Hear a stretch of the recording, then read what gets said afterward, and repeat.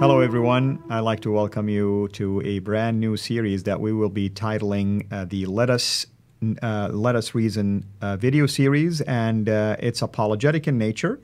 And today's topic that we will begin with has to do with the doctrine of Tawheed. In fact, we may even call it Tawheed dilemma. But here is the good news.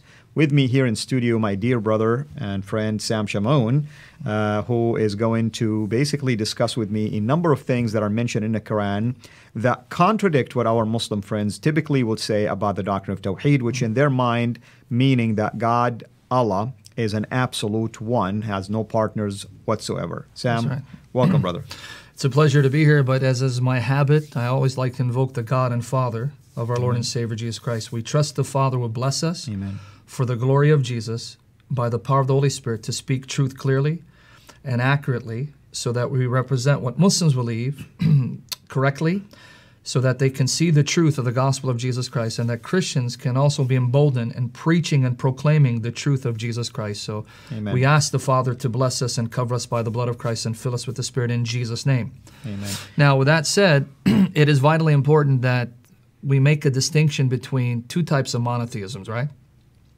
You have what's called Unitarian monotheism, the belief that God is not just a singular being, but a singular person, a singular consciousness. And that's what Muslims claim. They claim that Allah is a singular person as well as a singular being, even though they may not use the term person, but that's what they believe. Correct. Now, there's also what we call Trinitarian monotheism. This is what we are, that although there's one eternal being, one God, this one God eternally exists as three eternal relationships, or as three eternally distinct but inseparable persons: the Father, the Son, and the Holy Spirit. And real quickly, let me define the term person, because we have Christians who may not know what we mean by person, let alone Muslims. That's correct. By the term person, we do not mean a flesh and blood, finite human being. Because when I use the term person, typically the first thing that comes into a person's mind is a flesh and blood, temporal human being. That's not how we're using the term person in reference to God. By person, we mean that the Father, as well as the Son and the Holy Spirit, the Father is a person in the sense that he has emotions, divine emotions, a divine mind, a divine will. He has cognizance, meaning he's aware, self-awareness. He's aware that he exists, and he's aware that others exist. That's how we use the term person in reference to the Godhead, not a limited physical flesh and blood human being.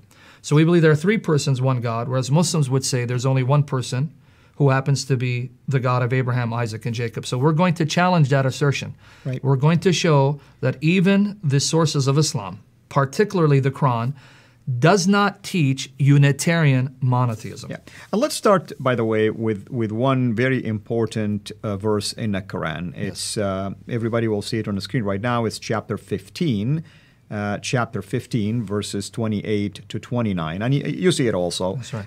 Tell us, what is the issue here that our Muslim friends needs to pay attention to? Well, I want, let me just, do you want to read the verse out loud at first? Yeah, I mean, it will say, "Remember when thy Lord said to the angels, I create man of dried clay, of dark loam molded, and when I shall have fashioned him and breathed of my spirit into him, then fall ye down and worship him." Now, obviously, what we find here is an echo of the Genesis account of the creation of the first man, Adam, right? Correct. It's not identical, but we see that the Quran is parroting or echoing the biblical account of the creation of man in Genesis chapter 1, particularly Genesis chapter 2. What we want to emphasize is the role that the Spirit plays in animating the first human being. So my question would be, why did Allah breathe His Spirit into the man? For what purpose? To give him life. So here you see two things. Allah breathed out the Spirit. So the Spirit does not originate from creation. The Spirit isn't a creature that Allah made. The Spirit comes forth, springs forth, originates from the very being, the Arabic term, that, the essence of Allah. So He's not a part of creation. That and is I want to number show one. the people what you're saying here. If we look at the slide itself, here he says, "My spirit into him." That's So right. it's coming out of Allah. Because it's breathed out of Him. Correct. Breathe of my Spirit. So if Allah is breathing, now obviously the Muslims would agree with us, this has to be metaphorical. Well, see, that's also a little tricky depending on what Muslims you ask, but typically those Muslims who don't identify as Salafi Muslims, if they're Ashari Maturidi and they're not Salafi Muslims, they would say this is metaphorical because Allah is not a physical being. He doesn't have physical breath. So what does the metaphor convey? When we think of the term breath, we think of life, because if you don't breathe, can't live. Right. So when it says Allah breathe, that's simply a metaphorical way of saying that the Spirit is the very life. In other words, when Allah wants to give life, He gives life through the Spirit. So Allah breathed out the Spirit, so originates from Him, into man for the purpose of animating man. So right there you see two things. The Spirit originates from Allah. It's a part of Him. Correct. Not part of creation. But the Spirit also gives life. He is the one who animates creation. In other words, the Spirit is creator and life giver. Now, do the math. Allah, His Spirit, my Spirit. How many is that? That's two.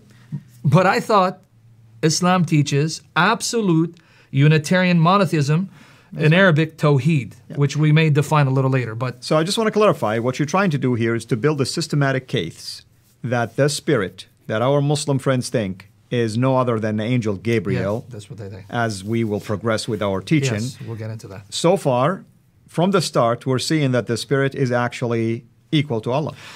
Put it this way, if Gabriel is a spirit, then Gabriel is not a creature. He's an eternal, essential part of Allah's own being, and He's creator and life giver with Allah. So if you want to say it's Gabriel, then you're going to have to deny He's a creature, because He's breathed out by Allah. Now, this is not the only passage. Someone say, well, you're just focusing on one passage. You're ignoring what the Quran teaches in its totality.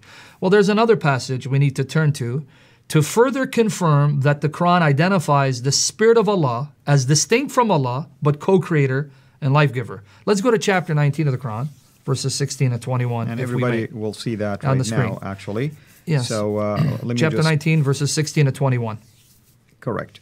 So here, let's look at chapter 19, 16 to 19. Yes. Yeah, we don't need 20, 21, but if you notice what it says, and I'm looking at the screen to see, it says, when men mention Maryam, that's the Arabic term for Mary, the Blessed Mother of our Lord. Correct. So this is proclaiming the annunciation of the birth of our Lord Jesus to His Blessed Mother. Correct. The birth annunciation of Christ. It says, mention Maryam in the book when she drew aside from her family to an eastern place.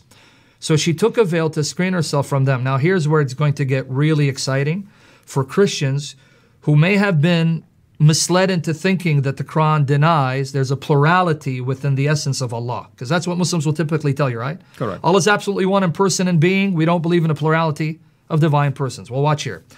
Then we sent to her our Spirit. And I want to make a note, because those who don't read Arabic may be reading a translation that says, our angel. However, since you are a native Arabic speaker, Arabic is your mother tongue, you can confirm that the Arabic word here is ruh. That's right. It doesn't say, now what is the Arabic word for angel? Malak. And now you can confirm, if someone reads Arabic, they can confirm that as well. It doesn't use that term, it uses the term ruh. That's right. We sent our ruh, spirit, but here's what's amazing. This Spirit appeared to her in a well-made man. So now notice Allah's Spirit can assume human form. Correct. Allah's Spirit can appear as a man, manifest as a human being. That's right. But then it gets better. Well-made man. Now, you see that, right? But then it gets better. Mary is not aware this is the Spirit of Allah appearing as a man. She thinks it's an actual flesh and blood male trying to do something to violate her. So we'll notice what she says. She says, surely I fly, or I seek for refuge from you to the beneficent God. I seek Allah's protection from you, if you're one guarding against evil. Now notice what he says. The Spirit now has a conversation with Mary. He said, I am only an apostle of your Lord. So he's a Rasul. So here we see that the Spirit is subordinate to Allah. He is the messenger, apostle of her Lord, apostle of Allah. But then he says something amazing, that I will give you a pure boy. That's right. And he is talking in the first person here. I will. Who is the I? This apostle. Who is this apostle? The Spirit who appeared as a man. So the Spirit didn't say, Allah will give you. I have been sent specifically to give you a pure boy. So here we see that Jesus' sinlessness is affirmed. That Mary's going to conceive a child that's absolutely pure. So it affirms the sinlessness of Jesus Christ. But what I want people to notice here is that the Spirit appears as a man, can speak and be spoken to. So it shows that Allah's Spirit is not simply Allah's power. his strength, or his force. He's an actual person distinct from Allah. So notice it says, I am a messenger of your Lord, and I'm only a messenger from your Lord. That means Allah and the Spirit are not identical, are they? That's They're right. two different persons, right? That's right. And yet the Spirit gives life, because he says, I was sent specifically to give to you as a virgin, conceive as a virgin, a pure son, the Lord Jesus Christ. Even though the Quran doesn't call him Lord, but you get the point. Amen. So what do we establish in this passage? The Spirit is a person. You can speak to him. He can speak to you. The Spirit can appear as a man, appear in human form, and the Spirit creates life. Another passage testifying to the fact that the Spirit, distinct from Allah, subject to Allah, can give life and create the way Allah does. So my question is, how can the Spirit not be God when he can do the things that only God can do, namely create and give life? Yeah, and that's And again, I just want to emphasize one thing. A Muslim may be wondering, why are we trying to prove that the Quran does not teach Tawheed? Because we don't believe the Quran is a revelation of Allah. that is true. I mean, when I say that's Allah, very important. yeah, and again, when I say Allah, because again, I'm Semitic, I use a term for God that's Allah, and you speak Arabic. So when you speak of the true God, you say Allah. I do not believe the Allah of the Quran is the true God of the Bible. Amen. And I don't believe the Quran is revelation. But the reason why I'm appealing to the Quran is for the benefit of Muslims. They believe in it. So if I was speaking to a Muslim, I'd say, since you believe in the Quran, let me show you what your scripture teaches about the nature of Allah. So that although we're going to establish that the Quran does not teach Tawheed, in fact, the Quran presents a trinity of sorts, Allah of the Quran and the trinity of the Quran is not the true God. It's a satanic counterfeit. A counterfeit trinity, a counterfeit God erected by Satan to mislead people from the true God revealed in Jesus Christ, as documented in the Holy Bible, the only word that God has inspired and preserved for a dying and erring mankind. So I just want to be clear, we're appealing to the Quran for the benefit of Muslims. If I was talking to an atheist, I would never touch the Quran. But since Muslims believe in it, we're appealing to it. With that said, let's continue discussing what the Quran says about the Spirit being co-creator and life-giver with the Muslim deity. Because we established the Spirit is not identical to Allah. He's breathed out from Allah. He belongs to Allah. He's the messenger, apostle of Allah. So that shows a distinction. Though they're distinct and the Spirit is subordinate to Allah, at the same time, the Spirit does what only God can do. So let's look at chapter 66, verse 12, recalling in the previous episode that when the Spirit appeared to Mary, he said, I've been sent to give to you, I have been sent to create life in you, to give to you a pure son. Now in 66:12, we're actually told how the Spirit impregnated Mary. Correct. Because the Quran does affirm the virginal conception and birth of our Lord Jesus Christ. No Muslim can be a Muslim if he denies that Jesus was born to the Virgin Mary without sexual intercourse. If they deny it, they're no longer true Muslims because they're denying the Quran. So at least the Quran, here we say, right, you got it right here because it agrees with the Bible. Anytime the Quran agrees with the Bible, amen, it's right. When it disagrees with it, it's not the Word of God. But in 66:12, notice what it says. Mary, daughter of Imran. And side note, there's a lot of meat to cover, a lot of topics. The Quran assumes that Jesus' maternal grandfather, his name was Imran, and it says that Mary's the daughter of Imran, and that Mary's mother is the wife of Imran, and that Mary's also the sister of Aaron, in chapter 19, verse 22. Now, why is that interesting? The only Mary whose father's name was Imran, who had a brother named Aaron, is the sister of Moses. Which is 1,300 years earlier. Yeah. At least. 13 to 1,400 years. Yeah. So here we have Jesus' mother identified as a sister of Moses. Because if you go to Numbers 26:59, there we're told Amram, Imran being the Quranic equivalent of Amram, that's right. His wife Yochebed gave birth to Maryam, which coincidentally is the Hebrew form of Maryam, which is the Arabic word for Jesus' mother, Maryam, and Aaron, Harun, and Musa, Moses. So the mother of Jesus in the Quran is none other than the sister of Moses. So should we just prove that she is also pre-existent? You better believe she's quite old. She's been living for about 1,500 years by the time she... So Jesus is the nephew of Moses and Aaron. Now, with that said, notice it says, and Mary, the daughter of Imran, who guarded her chastity.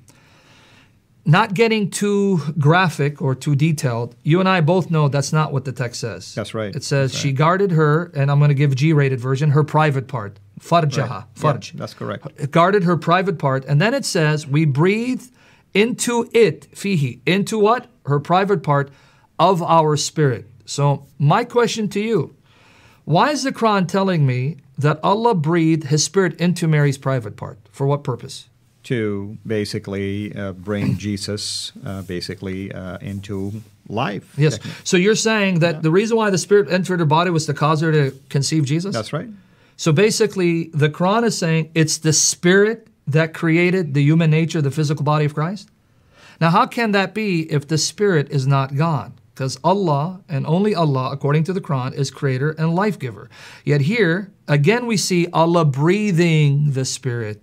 Correct. That means the spirit is not part of creation. It originates from Allah. It comes out of Allah. It proceeds forth from the very that, the essence of Allah, breathed out by Allah, entering into Mary's body, causing her to conceive life. What more evidence do the Muslims need to end up seeing that this spirit is not a creature? He's part of Allah, so he's eternal. He can appear as a man, so he's a person, he's personal, he has personhood, creates and gives life. And we'll show our friends right here. So for instance, look in the slide, who is speaking? And we, that's Allah speaking, breathe basically therein into the private part of our spirit. Okay, another distinction. And that's what happened. The spirit of Allah, basically representing Allah in this case, is the one who caused Mary to conceive. Yeah, there's no way of getting around the plain teachings of the Quran. And this is not the only time where it says that Allah breathed the spirit into Mary. The other passage, which we don't need to bring up on the screen, but it's in chapter 21, verse 91, where again she's called the daughter of Imran, right? It says again, Allah breathed into her. It says the daughter of Imran, who guarded her private part, we breathe into her. Now, interestingly, there the preposition is fiha, breathe into her. Right. Whereas here in 66:12, it's fihi, breathe into him, or referring to the private part. But both these passages explicitly teach Allah breathed His spirit into Mary to cause Mary to get pregnant with Jesus. Now, there is an alternate way of understanding these passages, but we'll do that in a future session. The fact remains that if a Muslim is going to follow what the Quran teaches, not what later Islamic theology teaches, that the spirit is Jibreel and Jibreel is a creature, if you just let the Quran speak, and ironically, there's a famous Muslim apologist named Shabir Ali, who's part of a show called Let the Quran Speak. So if we let the Quran speak, clearly the spirit is not a creature. The spirit is subject to Allah, subordinate to Allah, distinct from Allah, originates from Allah, so He's eternal, He's not part of creation, and creates and gives life. What else do Muslims need to be convinced regarding the Spirit's divine identity, His divine personhood? Amen. And it's a deep topic. I think we need to at least pause here so we can continue in the next episode. And, we want our listeners basically and viewers to go back to video number 1 and continue so that you can see the logic that we are trying to establish for you, so that this one will make sense even more based on that foundation that is being laid out. But I believe also every video at least has a powerful point in it. For instance, this video once again shows that the Spirit of Allah is distinct from Allah and has also the power to cause life to come into existence, and in this case, of course, the conception of our the fleshly, basically the body of our Lord into existence. So, Sam, what are we going to talk about next time? Lord willing, in the next 2 sessions at least, we're going to discuss that the Holy Spirit possesses the very unique names of Allah, names that cannot be given to a creature, and prove that the Holy Spirit is not a created angelic being. Now today, we are going to begin to show also some characteristics and descriptions, sifat, basically, that are applied to the Spirit that are divine. That's right. Attributes. I'm glad you mentioned the word sifat, because if you're dealing with Salafi Muslims, not all Sunni Muslims are Salafi Muslims. The largest Islamic sect is the Sunni sect. It's about 85% of those who profess to be Muslims. Not that those who claim to be Sunni understand Sunni theology. Among Sunni Muslims, you have the sect called the Salafi sect. We call them Salafi, or in the West, they're called Wahhabis. According to this branch of Islam, they divide Tawheed. Tawheed, and again, we keep using that term. Tawheed is simply the Arabic term that was coined to denote the oneness of the Islamic God. Tawheed, oneness.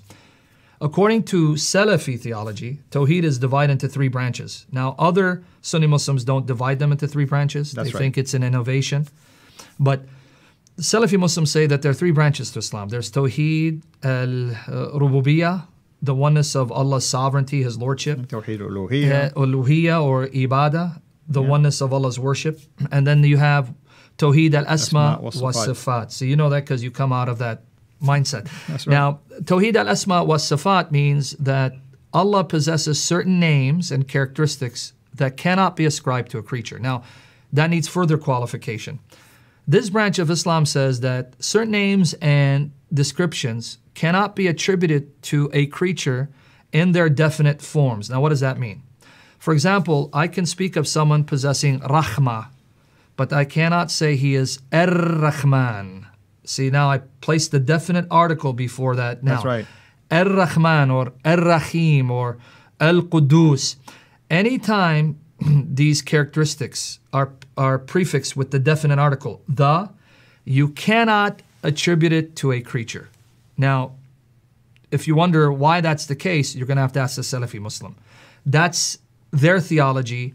They came up with it. That's how they define it. I'm simply reporting what they believe. So I can say Rahman to someone, but I can't say Ar-Rahman. I cannot put the definite article before that because that is only true of Allah. Now, with that said, if the Spirit is a creature, to then ascribe some of the very unique names, characteristics of Allah to this creature would be a violation of Tawheed. It would be shirk. And what is shirk? Ascribing to Allah a creature in His unique divine qualities, names, worship, and sovereignty. You cannot associate a creature with Allah in these categories of Tawheed. Now, interestingly, Islamic theology teaches that 2 out of the 99 names of Allah happen to be the Holy One and the Faithful One. Now, if you don't mind, brother, if you can look at chapter 59, verse 23 of the Quran, you'll see that one of the names of Allah is that He's the Holy One, right? And we are going to show our friends right now 59:23. This particular slide right here, and they can see it with us right now. That's right. So there you see what is some of the names of Allah, right? It says He is Allah, than whom there is no other God, the Sovereign Lord, the Holy One. And here is right here. This is the Holy One, the definite article description of Allah Himself. Al-Qudus. And anyone who needs Arabic, reads Arabic sees it's the definite article is prefixed to it. Al-Qudus. And then other names, the peace, Salam, the keeper of faith, etc., etc. So that's one of His names. Another passage is chapter 62, verse 1. And we will go there right now. And, chapter 62, verse 1. Again, you see it? You see it says, here. all that is in the heavens and all that is in the earth, glorify Allah, the Sovereign Lord, the Holy One, Al-Qudus. Once again, right here, it is Allah, the Holy One. Yeah, so remember what Tawheed al-Asma wa Sifat teaches? When you prefix the definite article before the noun or characteristic, it can only be ascribed to Allah. That's right. Al-Qudus, And here's the Holy you're talking One. about. Right? Lo and behold, what do we find in the Quran? At least on 3 occasions, the Holy Spirit is called Al-Qudus. Let's look at it in chapter 2, verse 87. Chapter 2, verse 87, the first occurrence, right? And we will go right here. And you said it's... Chapter 2, verse 87. I said 3 occasions, actually 4 times, but still. In chapter 2, verse 87, you're going to see there, He's called the Holy Spirit. I am, while I'm trying to find the verses, go ahead and begin to describe those. Okay.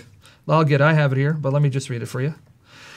And we gave Moses the book, and after him sent succeeding messengers, and we gave Jesus, son of Mary, the clear signs, and confirmed him with the Holy Spirit. The Holy Spirit. Ruh al-Qudus. Notice He's the Spirit that is holy. Al-Qudus. Right? So here, Ruh al-Qudus. So one of the names of the Spirit is, He is called the Holy One. The Spirit, the Holy One. Now we have it on the screen, and you'll see it right there. Correct. All right, so now again, remember what Tawheed al-Asma wa Sifat teaches.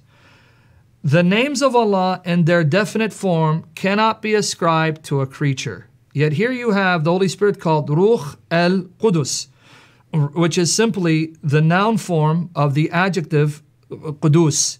But He's called al-Qudus, al-Qudus, right? So the definite article. According to Tawheed, this is a violation of the unity of Allah if the Spirit is a creature. Now, this is not the only time He's said to be holy. You also find it in chapter 2, verse 253, which we'll look at. Chapter 2, verse 253. I have it on the screen.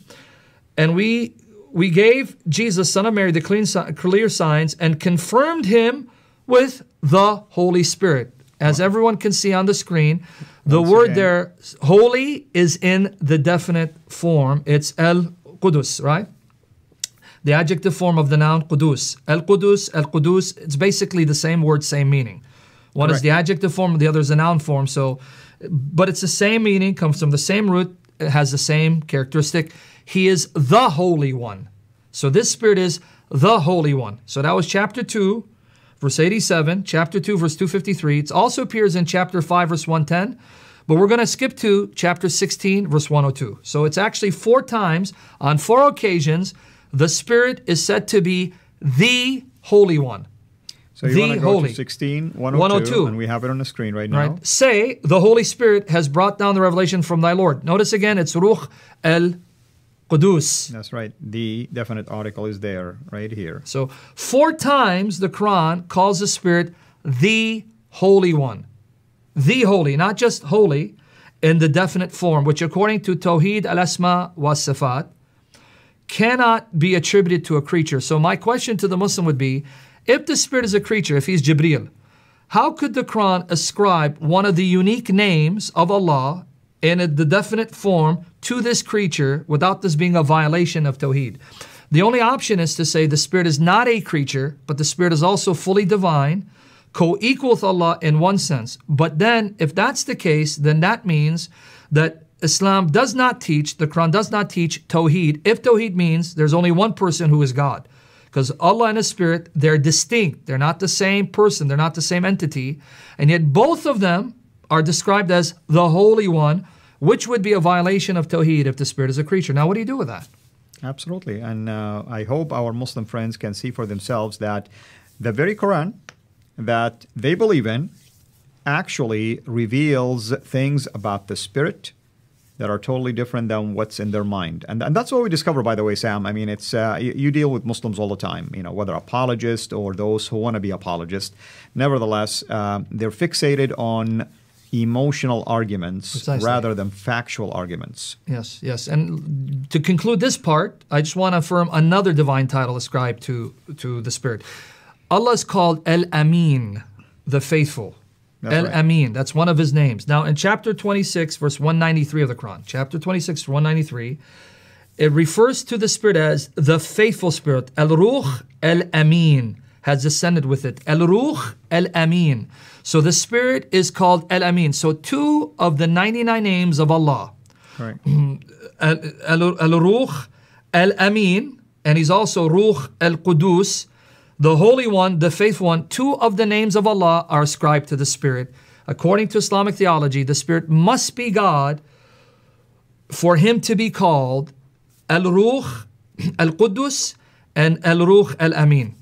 Amen. There's no way around it. So that's great, brother. And obviously, I agree with you. This will require a number of sessions, basically, to unpack what would be the next topic that we will be sharing with our viewers. God willing, in the next topic, we're going to talk about the proof from the Quran that shows the Spirit cannot be a mere created angelic being. He's not an angelic creature, because that's what they want us to believe, that He is the angel Gabriel, and Gabriel is supposedly a creature. But we're going to demonstrate from the Quran itself, just using the Quran, the Spirit cannot be a mere created angelic being. Thank you, my brother.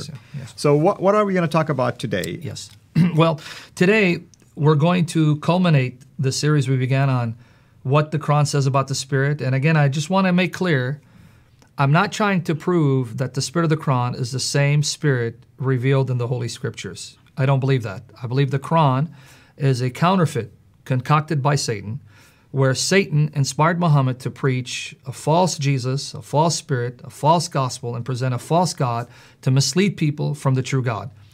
My aim is to show the Muslims who do believe in the Quran that the Quran does not teach Tawheed. So I just want to be clear. I don't want people to think that I believe, hey, the Holy Spirit of the Quran is the Holy Spirit of the Bible. To me, that's blasphemous. That is true. It's a counterfeit, a satanic counterfeit, trying to replace the true spirit with a counterfeit one. So may the Lord Jesus save Muslims from this satanic counterfeit and bring them into the truth of the gospel that he proclaimed. Amen. So they can be saved. Now, with that said, we have demonstrated that the Quran does teach that Allah's spirit, though distinct from Allah, subordinate to Allah, is fully God, because he can do things that only God can do, and he's a person. He can appear as a man, which, by the way, is interesting, because Muslims want to tell you that it is beneath the glory and majesty of Allah to appear as a man or become a man.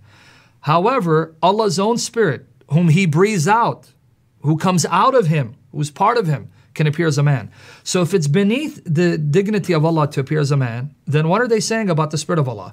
That the Spirit of Allah did something that was inglorious, something that was shameful. But for the Spirit to appear as a man, and yet Allah won't appear as a man, are you saying that the Spirit is beneath Allah, even though he's inseparable from Allah? So a part of Allah does something inglorious to shame Allah? So that's another problem, another dilemma for the Muslims. What I want to focus right now in this particular session is to show from the Quran that the Spirit cannot be Gabriel, because the Spirit cannot be an angelic creature, because that's what they'll tell you. Muslim scholars will tell you the Spirit is the angel Gabriel. We're going to prove from the Quran that cannot be the case. So if you don't mind, if you can go to chapter 16, verse 2 of the Quran and read for us what 16, verse 2 says about the Spirit's relationship to the angels. And I'm going to be reading from Pechtel, for instance, and it says, he, speaking of Allah, sends down the angels with the Spirit That's right. of his command, unto whom he will of his bondmen, saying, warn mankind that there is no God save me, so keep your duty unto me. Now, did you catch it? He sends the angels with the Spirit by his command. In other words, Allah orders and commands the angels and the Spirit to come down. So this again shows two things. The angels are a distinct group, a distinct category from the Spirit. That's correct. Because if the Spirit was an angel, why exclude him, differentiate him from the angels? Why not include him in that category? The fact that it says the angels with the Spirit shows they're not the same category being. But it also shows that the Spirit is subject to Allah because Allah orders the Spirit, commands the Spirit. So the Spirit can only come down when Allah orders him, though the Spirit is breathed out by Allah and inseparable from him. So those are the two facts we established from this passage. Now, this is not the only passage. There are other passages that affirm that the Spirit is distinct from the angels and that both angels and the Spirit have to obey the commands of Allah. Can you go to chapter 70, verse 4 of the Quran? Chapter 70, verse 4 reads as follows. To him, this is Arbery's translation, to him the angels and the Spirit mount up in a day, whereof the measure is 50,000 years. So again, we have the angels on one side and the Spirit differentiated from them, right? That's correct. The angels and the Spirit. Now again, if the Spirit is an angel, then he should be part of this category, this group of angels, because it says angels in general, not some angels, angels as a whole, and yet the Spirit is distinguished from them, showing the Spirit is not an angel, but different from them. Now this, again, is not the only passage. Let's go to 78:38. 78:38 reads, on a day when the angels and the Spirit stand arrayed, they speak not, save in him whom the beneficent alloweth and who speaketh right. So again, angels and the Spirit, two different categories. The angels one side, the Spirit on the other side, and again affirms that the Spirit with the angels is subordinate, subject to Allah. Now, angels are creatures, so by their very nature, they're subject to Allah. But here's what's ironic. The Spirit is breathed out by Allah, so he's an eternal part of Allah. He's not part of creation. That's correct. And yet at the same time, the Spirit is subject to Allah. It almost sounds like there's a hierarchy within the Godhead of Islam. And our Muslim friends are up in arms when we show that Jesus the Son submitted to the will of the Father. Yeah. Or the Holy Spirit in the Bible is also That's right. subject to the Father and the Son. So now here right. we have a hierarchy within the Godhead of Islam. The Spirit breathed out by Allah, so He's an eternal, inseparable part of Him, not part of creation, creates, gives life, appears as a man, can speak and be spoken to, and yet He is subject to the command of Allah. And yet we're told that Islam teaches absolute pure monotheism. Now, that's not the only passage. So far, 3 passages, right? Let's go for a 4th one. Chapter 97, verse 4. 97 verse 4 reads as follows: the angels and the Spirit, here we go again, Distinction. the angels and the Spirit descend therein by the permission of their Lord, by the leave of their Lord, with all decrees. So again, we find the same thing that we saw in the other passages. The Spirit, one side, angels on another side. They're not the same category or class of being. They're distinct, proving the Spirit cannot be an angel. But at the same time, the Spirit, like the angels, has to come down by permission of Allah. So He's subject to the will, command, and order of Allah. That's right. I don't think you get any clearer than this. Or do you? There's actually another passage that's even more explicit. Chapter 17, verse 85. And this one is very interesting, by the way, 1785. And here is the setting. Muhammad was asked, actually, by people, tell us, who is the Spirit? Yeah, and it says, Ar-Ruh, the Spirit. That's right. Not just the spirits in general. So, Sam, this would have been the perfect moment right. for the Prophet of Islam to say, it's Gabriel. Exactly. Why is everybody, Where's the asking? debate? That's right. So, here's what it reads. They are asking thee concerning the Spirit. Say, the Spirit is by command of my Lord, and of knowledge ye have been vouchsafed but little. Let's read the Arbery translation. They will question thee concerning the Spirit. Say, the Spirit is of the bidding of my Lord. You have been given of knowledge nothing except a little. So wait, again the Spirit is subject to the command of Allah. And when He's asked the identity of the Spirit, He says, we only know a little about the Spirit. In other words, don't ask too much about the Spirit's identity because we don't know. Muhammad doesn't know. Like you said, the perfect opportunity for Muhammad to have said Gabriel, he didn't. He said, we only know a little about the Spirit, so stop probing about the identity of the Spirit. End of story. If a Muslim wants to insist the Spirit is Gabriel, that means he knows more than his own prophet, because his own prophet, when asked, says, we don't know much about the Spirit. Now let's put the icing of the cake to end this particular aspect of the Tawheed dilemma. Not only did you see those passages where the angels are distinguished from the Spirit, or where Muhammad says that when it comes to the Spirit, we don't know much about Him, we have a passage in which we have Allah distinguished from the angels. Go to chapter 89, if you can. Chapter 89, verses 21 to 22. 89. 21 to 22. 21 and see what it says there. To 22. And Bechtel? Yes, fine. All right. What does it say? And we will go there right now, and I'll tell you. Here's what it says. Nay, but when the earth is ground to atoms, grinding, and thy Lord shall come with angels, rank on rank, saffan saffa. And actually, the word saffan was also used in 7838, where the Spirit and angels will stand in ranks. Now, which Muslim would deny that their Lord, thy Lord, Muhammad's Lord, is not an angel? Because here it says, thy Lord with the angels. Two different categories, right? Exactly. But when the same language is used of the Spirit, the angels and the Spirit and the angels, why then would they assume that the Spirit is an angel when clearly the Spirit is distinguished from all angels in the same way that Allah is distinguished from all angels? Not only that, but there is one verse, for instance, where it says, who is the enemy of Allah, His angels? Gabriel, Michael. I mean, you have like different categories that are being distinct from each other. No debate as far as the Quran is concerned. To sum up, the Spirit is not a created angelic being. The Spirit is distinguished from all angels. The Spirit is breathed out from Allah, so He's an eternal, inseparable part of Allah. The Spirit is subject to Allah. The Spirit creates and gives life like Allah does, and the Spirit can appear as a man, can speak and be spoken to. In other words, the Quran affirms the Spirit is an eternal, divine person, inseparable from Allah. Before we even get into the topic, I want to repeat what I've said in previous sessions, and I'm going to sound like a broken record, but it's vitally important we do this. We do not believe the Quran is revelation of Allah, meaning when I say Allah, meaning the God revealed in the person of Jesus Christ. We don't believe it's revelation from the true God. We don't believe the Muslim God is the true God revealed in Scripture. We don't believe the Quranic Isa is the Jesus of the New Testament, who's the Jesus of history. or the spirit presented in the Quran is a true spirit. So then why are we appealing to the Quran? We're doing it for the benefit of those Muslims who do believe the Quran is revelation from the one true God of Abraham, Isaac, and Jacob. But I want to be clear. The Islamic Jesus is not the true Jesus revealed in the New Testament. The spirit revealed in the Quran is not the spirit revealed in the person of Jesus Christ. And so I want to emphasize that, lest Muslims think that we're endorsing the Quranic view of Jesus. Now, with that said, it is true that the Quran does seek to demote Jesus to the level of a mere human servant.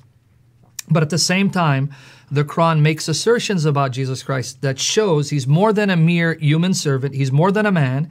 He's greater than all creation, infinitely greater than Muhammad, subject only to Allah, who's supposed to be the true God, and yet equal with Allah in a certain sense. So he's subject to him, but at the same time equal to him. And I'm going to focus on those passages to show that A, the Quran only has a contradictory portrait of Jesus, but B, the Quran clearly testifies to Jesus' divine pre-human existence and essential equality with the Muslim God who's supposed to be the true God of Abraham, Isaac, and Jacob. So let's start with chapter 3, verse 45, and focus on the titles that the Quran ascribes to Jesus Christ. So in 345, what does it say? And our viewers will watch this. When the angel said, Mary, God gives thee good tidings of a word from him, whose name is Messiah, Jesus, son of Mary. High honored shall he be in this world and the next, near stationed to God. Now, I want us to focus on the fact that Jesus is said to be a word from him. That's right. So here is the a word from, and the him here obviously is in reference to because it says that the name of the word even says kalimat minhu ismuhu, whose name is. So the word has a personal identity. That's right. His name, his identity is the Messiah, Jesus, son of Mary. Correct. And this is in connection to the word. So the word is a person who becomes a flesh and blood human being. So Are here you talking we see, about John 1:14 here? Well, yeah, because here we see the Quran is aping John's logos, Christology, that Jesus Christ is the eternal word that became flesh. And I'll unpack that when we go to the second passage. But notice it says Jesus is a word from him, and it says this word, his name, is the Messiah, Jesus, son of Mary. So the word is not simply God's command or God's plan. It's an actual living person that becomes a flesh and blood human being. And here's what I want to add. It's kind of amazing, really. Yeah. Kalimatun minhu. Kalima is feminine. That's right. Yet the name is masculine. Jesus. Is masculine. Even ismuhu, isn't that masculine? That's right. So here you have kalimat, which is in the feminine gender. Not ismaha, ismuhu. Yeah, and yet it's a masculine figure. That's right. Right? So that again shows you that Muhammad is hearing what Christians are saying about Jesus. That's right. Identifying him as the word and adopting it as part of his theology to entice Christians to take him seriously, not realizing by accepting that part of Christian theology, he ends up refuting himself. Let's go to the second one. This one is where we're going to really show the connection with John's logos or word Christology. In chapter 4, verse 171, it's a long passage. And here's what's ironic about this passage.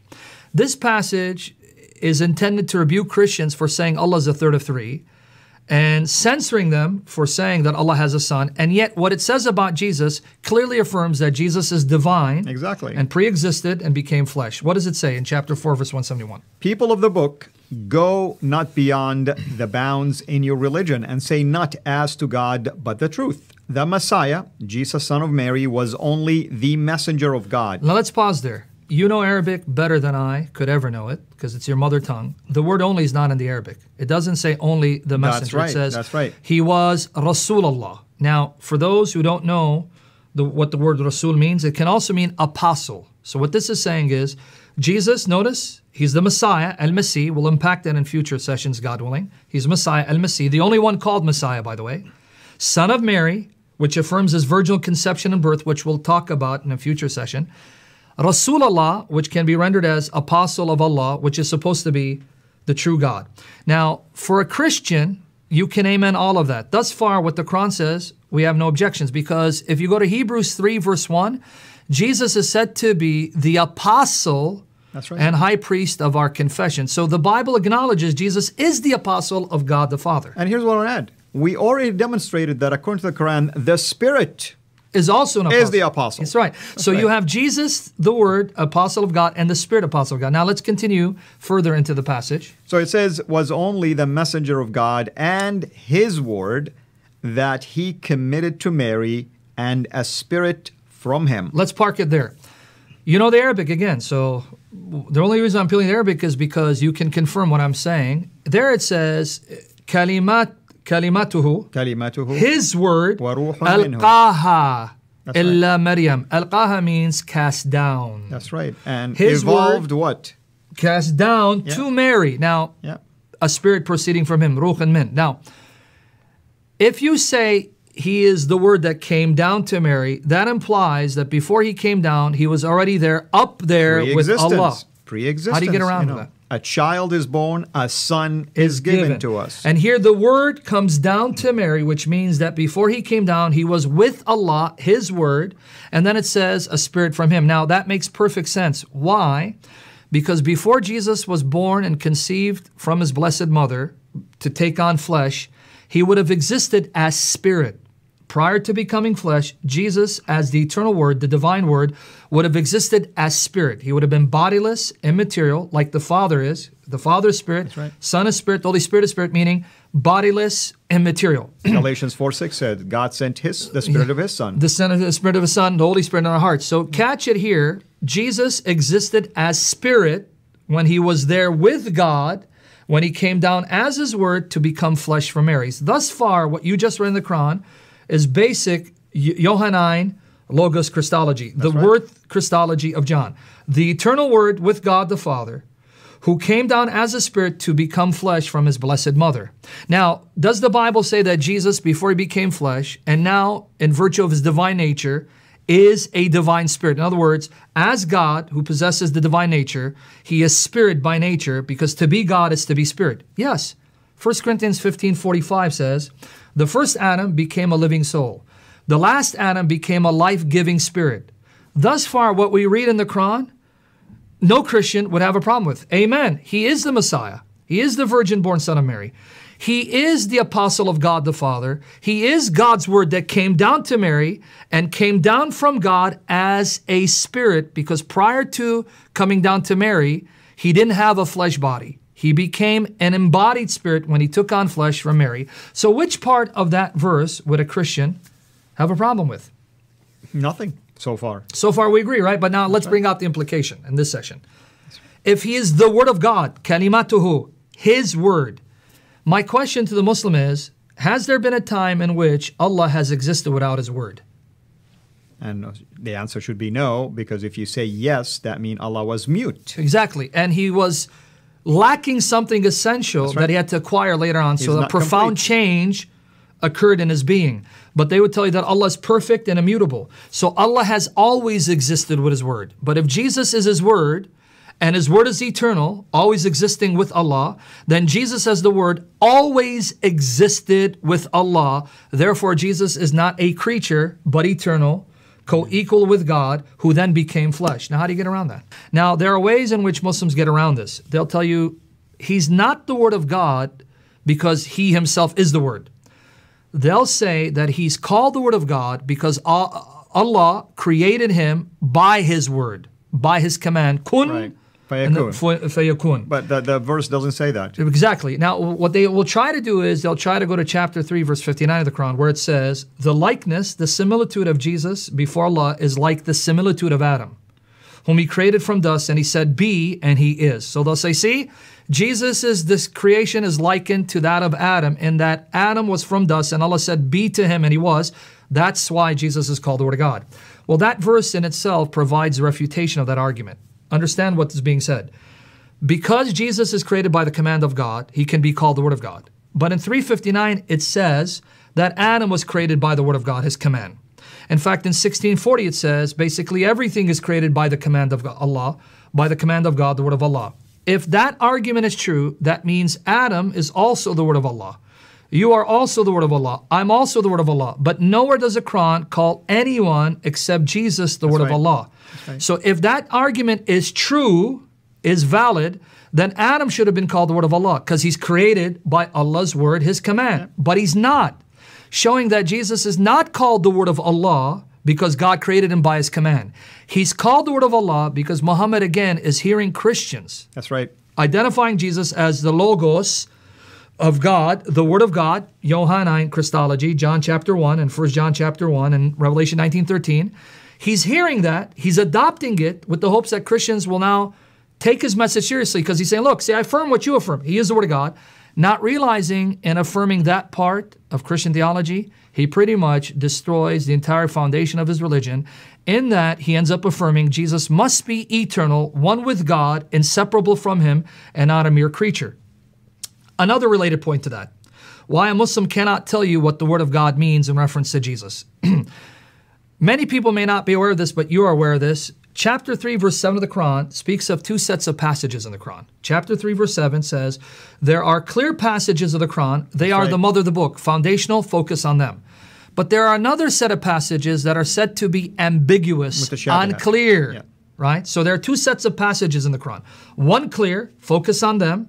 The other unclear, and then it says only those who have a disease in their heart will focus on the unclear passages in chapter 3, verse 7. But then it says only Allah knows their meaning. Now, many people may not be aware of this, but I encourage Christians, even Muslims, to look up Tafsir Ibn Kathir, the abridged English translation, which they can read online for free. You can go to Q Tafsir, Tafsir, QTAFSIR.com. Go and read what he says about the first 80 verses of chapter 3. According to all the Muslim commentators that I know of, they claim that the first 80 verses of chapter 3 were composed in response to Muhammad's debate with the Najrani Christians from Najran. An apology against them. So he composed these 80 verses, which they believe was by Wahi, revelation from God, in response. According to Ibn Kathir, chapter 3, verse 7 was deliberately composed to refute the Christians using chapter 4, verse 171, where Jesus is said to be the Word of Allah and the Spirit of Allah to prove the divinity of Christ. In other words, the reason why Muhammad said there are unclear passages is because when the Christians started saying to Muhammad, hey, Muhammad, you said that Jesus is the Word of Allah and he's the Spirit of Allah. In fact, the two honorific titles given to Jesus in Islamic theology, he's the Word of Allah, Kalimat Allah, Ruh Allah, Spirit of Allah. They used those very titles to prove that Jesus is God. They told him, wait, if he's the Word of Allah and the Spirit of Allah, then he's God. So what was Muhammad's response? Oh, those are unclear passages. Don't focus on them. Only Allah knows their meaning. How convenient. When the Christians started using Muhammad's own words against them to prove that Jesus is God, he came up with the excuse, their meanings are unclear. We don't know what it means. Only Allah knows what they mean. Now, here's the dilemma, though. If only Allah knows what it means for Jesus to be the Word of God, how can a Muslim tell me what it means? That's right. And that's what we're noticing. I don't know if you're noticing this lately. It seems like the Muslims want to put in the mouth of their God and the Quran and their Prophet oftentimes things that they themselves didn't even say. You can't even find records of it. Yeah. Like in one of the sessions where it says about the Spirit. When Muhammad is asked about the Spirit, he goes, only a little knowledge is given concerning his identity. So Muhammad is silent about who the Spirit is, yet Muslims tell us it's Gabriel. Muhammad is silent on what it means for Jesus to be the Word of God because he doesn't know, because he knows he just made a mistake because he affirmed the deity of Christ even though he didn't want to. And he says, well, don't focus on those statements. They're unclear. And yet Muslims tell us what it means, even though Muhammad said he doesn't know, only God knows. So leave the meaning to God. Amen. And that's basically why we call those series Dilemma, because it's one dilemma after another. And our job is to really try to help our Muslim friends. I mean, we're not here to mock anyone. We're here to help you see for yourself that oftentimes what you think is not what the facts are about. Now, what we're trying to do in these series is to show, like you said, the Quran, not Islamic theology. The Quran doesn't teach Tawheed. And the Quran presents a contradictory, if not confusing, picture regarding issues such as the person of Christ. Because in one breath, the Quran wants to say that Jesus is simply a human servant of Allah. But at the same time, it says things about Jesus that elevates him to divine status, essentially co-equal with Allah, even at the same time subject to him. Now, why do I want to talk about the virginal conception and birth of Christ? Because that's going to pose a dilemma, a problem for the Muslims because of what the Quran says regarding Allah not having a son. But first, let's look at the passage. Let's go to chapter 3, verse 71. as the Lord guides us by His Spirit and clears my throat. And we're going to see it right now on the screen. Yep. Now, notice what it says here in 3:47. It says, Lord, this is Mary speaking Correct. to the angels. The Quran says that a group of angels came, announced to Mary that she's going to conceive and give birth to the Messiah, Jesus. Because in the previous session, we saw that Allah gave her glad tidings of a word from Him, 3:45, whose name is the Messiah, Jesus, son of Mary. Ismuhu, which is masculine, even though kalimat is feminine. That's right. You elaborated on that in the previous session. Correct. Now she asks a logical question. She's not married. She's a virgin, a chaste virgin. She says, how shall I have a son, seeing no mortal has touched me? Pay attention to that language. How shall I have a son, seeing no mortal has touched me? Even so, God said, God creates what He will. When He decrees a thing, He does but say to it be, and it is. Well, it's easy for Allah to cause you to conceive and give birth to a child without sexual intercourse. After all, Allah is the one who created the entire creation and spoke it into existence from nothing. So a virginal conception and birth, piece of cake. That's basically what it's saying. So in saying this, it's pretty much agreeing with the biblical teaching that the Blessed Mother of our Lord Jesus conceived by the power of the Holy Spirit and gave birth to her blessed, glorious Son while a chaste virgin sexually. Now let's go to the other reference that touches upon Jesus' virginal conception and birth. Chapter 19 of the Quran, verses 16 to 21. Chapter 19, verse 16 and 21. It's a long passage. And here it is in front of us. Now it's long, but again, I'm going to read it so that people can follow the train of thought. Mentioned in the book Maryam, when she withdrew from her people to an eastern place, and she took a veil apart from them, then we sent unto her our spirit. There again, spirit, we already discussed the significance of this, that presented himself to her a man without fault. She said, take refuge in the All-Merciful from thee, if thou fearest God. He said, I am but a messenger, Rasul, apostle, come from thy Lord, to give thee a boy most pure. We're going to revisit that language, boy most pure. As you know the Arabic better than I can imagine. It's Ghulaman Zakiyan. That's correct. Pure, holy, faultless son. We'll revisit that a little later. Notice the response again. She said, how shall I have a son whom no mortal has touched, neither have I been unchaste? How can I get pregnant and give birth? I haven't had any sex with any man, and I am chaste. Response again. He said, even so thy Lord has said, easy is that for me, and that we may appoint him, Jesus, ayat, unto mankind, and a mercy from us, it is a thing decreed. So, in both chapter 19 and chapter 3, we have the Quran affirming the virginal conception and birth of Jesus Christ. Now, you may be wondering why I keep saying birth. Because someone can say she conceived as a virgin, but she didn't remain a virgin because she married Joseph and had intercourse before she gave birth to Christ. The Quran, in agreement with the Bible, teaches she had no sexual intercourse whatsoever from conception to the time she gave birth to the Lord Jesus Christ. And interestingly, the Quran doesn't even know that Mary was betrothed to Joseph. No mention of Joseph. That's right. No mention of the betrothal. And this may be interesting to people from, let's say, a Catholic or Orthodox or one of these traditional Christian backgrounds. One of the names of Mary in Islam is Al-Batul, meaning the Virgin. That's right. Because in Islamic tradition, she remained a virgin. They affirmed the perpetual virginity of Mary. So not only did she conceive and give birth to Christ while a virgin, she remained a virgin throughout her entire earthly life. Now, with that said, why is this passage astonishing? Do you remember what Mary said? Supposedly said, because again, as we stated in previous shows, we do not believe the Quran is the actual word of Allah, meaning the true God. I keep saying Allah, forgetting that for most people, Allah is not the term they would use for God. That's right. But if you're speaking Arabic, that's the only term you'd use even for the God of the Bible. We don't believe the Quran is a true word of the true God, nor do we believe that the Quran contains the actual conversations of the prophets of Mary or Jesus. But with that said, notice the response in 347 and in 19, verse 20 is, how can I have a son seeing no man has touched me? You know what's astonishing about that? And we can show the slide one more time for if you want to follow it. You notice it? It's bold in there, right? Here it is. How shall I have a son whom no man no mortal has touched, right? So she's asking the question, how can I have a child? I don't, have a husband. I'm not sexually active. So the assumption is she can only have a child through sexual intercourse. If she procreates a child, that's right, through the union of a male and female. Why is that astonishing? Because that's the very objection Muhammad gave in chapter 6, verse 101, as to why his God cannot have a son. In chapter 6, verse 101, it says, and I'm paraphrasing the Yusuf Ali translation, "Wonderful originator of the heavens and the earth, how can he have a son, seeing he has no consort?"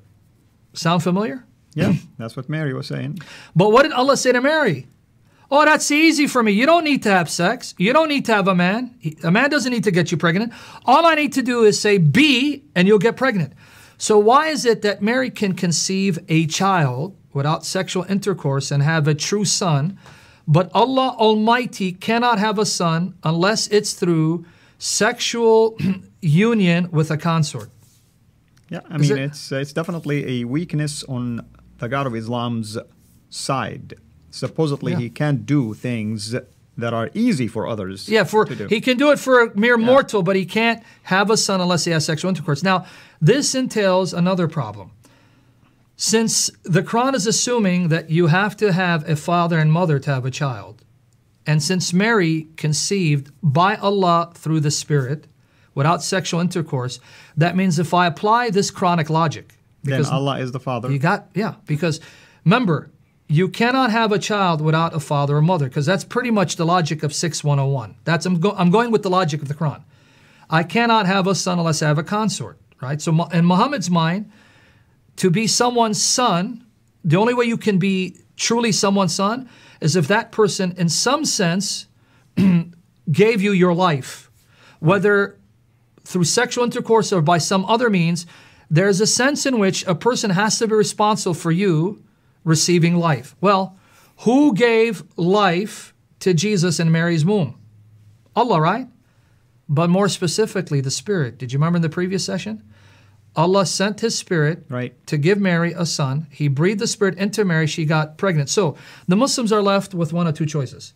Either Allah is the father of Jesus because He's the one who gave life to Jesus in His mother's womb without sex. We're not saying it was sexual, because to the Christian it's just as blasphemous as it is to the Muslim to say that Allah would have sex.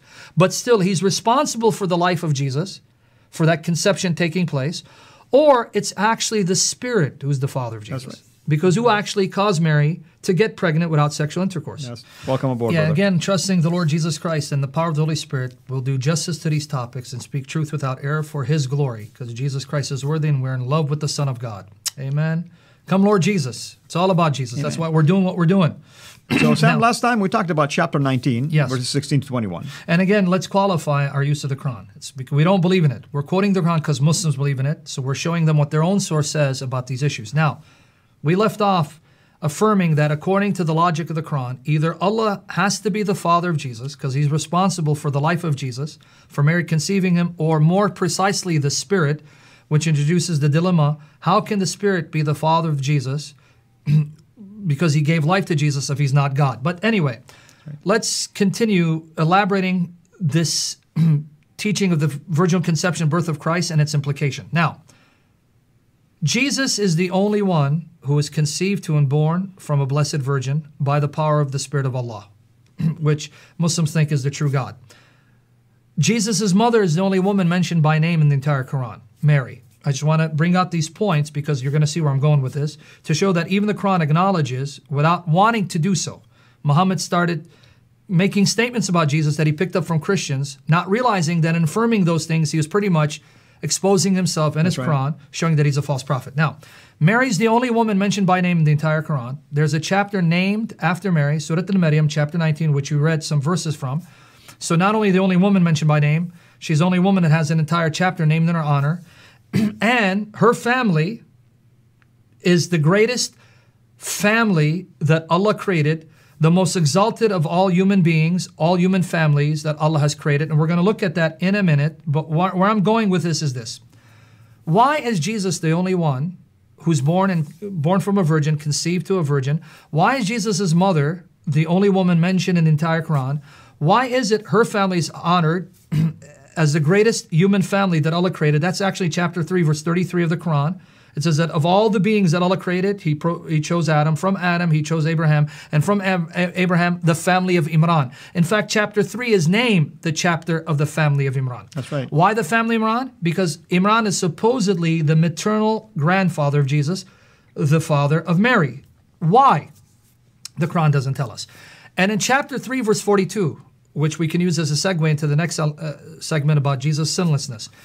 Chapter 3, verse 42, there the Quran says Allah preferred Mary above all women, of all time basically, all women, and purified her. Now, according to the Muslim expositors, when Allah created Mary, He created her to be absolutely sinless, free of all human imperfections, lustful desires, from her conception throughout her entire earthly life. He did the same for Jesus. So my question to the Muslim is, why did Allah give such honor to the blessed mother of our Lord, preferred her above all women, made sure that she was conceived and remained absolutely pure and sinless, and Jesus was absolutely pure and sinless, preferred her family above all creatures, the only woman mentioned by name, conceived and gave birth to Jesus without sexual intercourse by the power of the Holy Spirit? Why these honors lavished on Jesus and His mother and no one else? In fact, by way of contrast, just to contrast how amazing this is, you and I both know that according to the Islamic tradition, specifically narrations found in Sahih Muslim, the second most authentic collection of narrations attributed to Muhammad and his companions. We're told in Sahih Muslim that the companions of Muhammad found Muhammad weeping at his mother's grave. Right. When they asked him, why are you weeping? He was weeping because he said, when I asked my Lord to forgive her, He refused. In other words, Muhammad was interceding for the salvation of his mother because his mother died as a pagan. She died during the time of Jahiliyyah, pre-Islamic ignorance. She was pretty much, a Jahil, so to speak. And Allah said, no, I won't forgive her. So according to this tradition, Muhammad's mother is in hell. Another tradition in Muslim says, a man came to Muhammad whose father had died in the pre-Islamic period, what they call Jahiliyyah. Correct. So he died a pagan. He said, where's my father? Muhammad said, he's in the fire. So the man walked away sad. So then he beckoned him and called him back. He says, not only is your father in the fire, my father is in the fire also. So Muhammad affirms his father, who's named Abdullah, slave of Allah, go figure, a pagan, slave of Allah, he's in hell, and Muhammad's mother's in hell. And Muhammad is supposed to be the greatest man that Allah created. And yet Jesus' mother, the greatest woman, absolutely sinless, her family, the greatest of all families, conceived and gave birth to Jesus while a virgin. Why? The Muslims don't have the answer. Mystery of mysteries, my brother. We have the answer though, right? Because He's the eternal Son of God, and the only befitting way for God's eternal, glorious, holy Son to enter into creation was through a virgin without sexual intercourse, so that people could know through the conception that God was truly His Father. And I want to hammer this point. As God, Jesus has a father, no mother. Do you know that? God is His Father. As God, in His divine nature, He has a father, no mother. As man, as human, He has a mother and no father. Now tell me He's not astonishing. Mary is great because of who her Son is. He's the God-man who elevates her to the status of being the greatest woman that God ever created. Amen. Amen. With that, brother, that will lead us into another important topic related to Christ, and that might take us a couple of sessions, the sinlessness of Christ, according to the Quran, actually. Yes. In fact, if we want to go, to start with the sinlessness of Christ, we need to first see what it says about Jesus' maternal grandmother in chapter 3, verses 35 to 36. If we can have it, chapter 3, verses 35 to 36. People can see it right now. And you see, notice there, it says, when the wife of Imran, again, the Quran assumes that Mary's father's name was Imran. That's why in chapter 3, verse 33, it says, Allah preferred the family of Imran above all creatures, not just humans, all creatures. When the wife of Imran said, Lord, I have vowed to Thee in dedication what is within my womb. Receive Thou this from me. So she got pregnant. So it goes, I'm consecrating my child to You. Thou hearest and knowest. When she gave birth to her, she said, notice it's a female, Lord, I have given birth to her a female. And God knew very well what she had given birth to. The male is not as the female. Side note, notice that the Quran acknowledges males as superior to females. But we'll return to that in future sessions, God willing. I have named her Mary, in Arabic, Maryam, and commend her to thee. I entrust her to you with her seed to protect them from the accursed Satan. So notice her prayer. O Allah, protect my baby Mary and her offspring from the accursed Satan. Now, did Allah honor that prayer? Did Allah answer that prayer? Yes, because we find a tradition. When we go to the next slide, you're going to see there's a tradition in Bukhari, right? Sahih Bukhari, and you and I both know Sahih Bukhari is the most authentic collection of narrations attributed to Muhammad and his followers. Sahih Bukhari, volume 4, book 55, number 641. Watch this. Did Allah answer the prayer? Watch. Yep. Narrated Sayyid bin al-Musayyib, Abu Huraira, the father of the cats. That's what it means. I heard Allah's apostle saying, watch this. There's none born among the offspring of Adam, but Satan touches it. Was Muhammad an offspring of Adam? That's right. Well, that means Muhammad just admitted Satan touched me when I was born. A child therefore cries loudly at the time of birth because of the touch of Satan, except Mary and her child. Then Abu Huraira recited, and I seek refuge with you for her and for her offspring from the outcast Satan. So according to the hadith, Allah honored Jesus' maternal grandmother's request by making sure that Satan was prohibited, forbidden from touching his blessed mother and him, the only two human beings that Satan was not allowed to touch upon their births is Mary and Jesus. That's right. And I like the fact that you just mentioned Muhammad acknowledged that he was touched. Yes. I mean, everyone was touched. He didn't include himself in this exception. Tainted and corrupted by Satan, except Mary and her son. Muslims, why? If Jesus is just a man. Another thing, my friend, my brother here, you know, Muslims really try to claim that Muhammad is sinless by virtue of the forgiveness of his sin. I think if you ask Muhammad himself, probably he will tell you, I don't know where they got this idea from. I've been appealing to God to forgive my sins all the time. And another sign that Muhammad's request hasn't been granted. Why do Muslims till this day keep praying for his salvation? Because every time they mention his name, they say, Sallallahu alayhi wa sallam. The prayers of Allah and the peace of Allah be upon him. Why would they need Allah's peace to be upon him if he's already in a state of peace? That's right. Jesus is our peace. He doesn't need our peace. Amen. Amen to that. Yes. What about, for instance, in chapter 19, where it mentioned specifically about Jesus? Oh, yeah. And this is a teaser for the next session. Yes, you know, we want to venture into the phrase. Real quickly, that the 1919 says that the Spirit would give Jesus Ghulaman Zakiyan, a boy absolutely pure.